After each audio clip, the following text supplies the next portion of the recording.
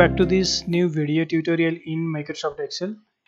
Here in this video you will learn how to create a bill entry format. As you see here in the screen, I have already created this bill entry format where I can enter the details of the sales bill, and when I add here new records, the total will be automatically calculated and this formatting will be automatically applied. Let me add here a new bill number, that is bill number 6. When I put this here, you see the formatting is automatically applied and the formula is also automatically given here. If you are entering the detail of the current date sales or the today's sales, then here to put the date you can press Ctrl plus colon symbol together in keyboard. That will insert the current date here. Then in this cell write the customer name. The item sold to this customer is suppose keyboard. Quantity is 3 unit. Price is 500. Then here you see the amount is automatically calculated. Here we have to put the tax rate, which I am giving here 13% just for example. And here you see the tax amount and net amount is auto calculated. So here we are going to learn how to create this format in Excel. So let me add here a new sheet by clicking on this plus button. Here in this blank sheet I will create this bill entry format. First of all, in the A1 cell type the name of your store. For example, XYZ Electronics Private Limited. In A2 cell write the address of the store. Now here in the A4 cell type sales bill entry. Then in the A6 cell type the column headers. The first is bill number. The next one is date of billing. The next one is the customer name. In the next cell type item name, or you can also write product name. In the next cell type quantity. In the next cell type price, or you can also write rate. Then here it will be before tax amount. In the next cell write tax rate percentage. In the next cell write tax amount, and finally in the J6 cell type here net amount. Now select from the A1 cell to J1, then click on the home tab, then click on the merge and center tool. Similarly for the address line also select till A to J, then click on merge and center, then increase the font of the company name by clicking on this, then click on this font increase option. Now for the address line also increase the font size. Again select this A4 to J4, then click on merge and center. Now here in this title apply a background color by going to the fill color option, then select a color. Similarly for address line also give a different color. For sales bill entry make it bold, increase its size and apply a different color. Now select these column headers and increase the font size and apply a color highlight by going to this fill color option. Then make it bold by clicking on this bold option. Now select all the column from here, then double click to auto fit the column width. And here for customer name you may require wider column, so increase the column for this. For the item name also increase the column. For this before tax amount you can decrease the column size and click on this wrap text option.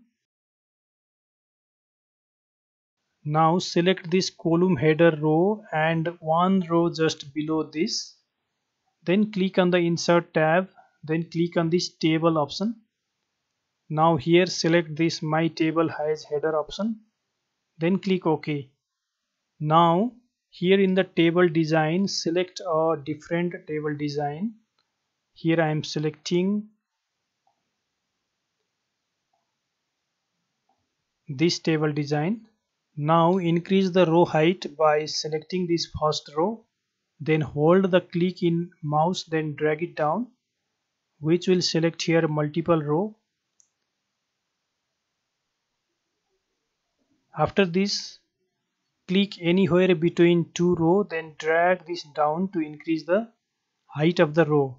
Now the row height is increased. Now to lock the heading part, click on this A7 cell, then go to the View tab, and here in this Freeze Pane option, choose this Freeze Panes. Now when you scroll down, the heading part remains constant. After this, just above the quantity, here use a formula, that is the subtotal. Press is equal to, type subtotal, open bracket, then here choose this function number 9, that is for sum, then give a comma, then click on the cell just below this column header, then close the bracket, press enter. Similarly, for the before tax amount also use the subtotal function,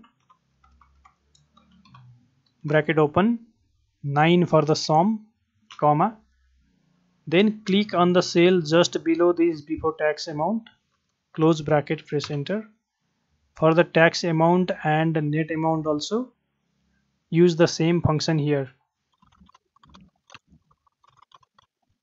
Now click on this, then go to the home tab, increase its size, then apply the fill color of black, then apply the font color of white color, then make the value center aligned by clicking on this center align option.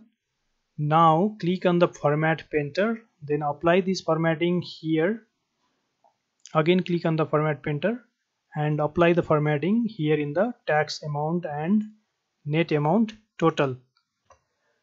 Now increase the row height of the column header by dragging this down. Then select the whole sheet by clicking here. Then click on this middle alignment option. Now here in this before tax amount cell, use this formula, press is equal to, click on the quantity multiplied with, click on the price, then press enter. In the tax amount, press is equal to, click on this before tax amount multiplied with the tax rate, then press enter. And here in the net amount, the formula will be, press is equal to, click on the before tax amount plus the tax amount, then press enter. Now let's select this row, then increase the font size to 12, then make it center aligned by clicking on this. Then here in this tax rate column, we have to apply the percentage formatting, so click on this H column, then click on the percentage symbol here. Now let's add here the first entry, for example bill number 1. In this date of billing, if you are entering the detail of the bill of the current date or today's date, then you can press Ctrl plus colon symbol together to enter the date here. To enter the backdated invoice, you can manually enter the date here like this. For example, May 20, 2024. Sometimes when entering the date, you may get this in a number format like this. If this happens, simply click on the cell, then go here in the formatting option in the home tab, then here choose this sort date option. In the customer name, I am going to write here Valley Trade link, just for example. Item name I am putting here keyboard. Quantity is suppose that 3 unit. Price I am putting here 500. Now here you see this is auto calculated.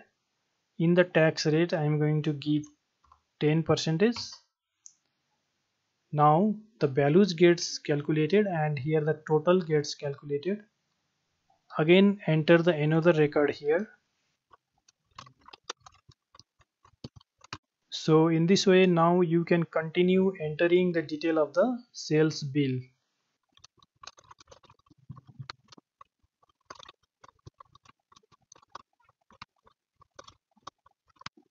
In this way, you can enter the detail of the sales bill by creating a format in Microsoft Excel.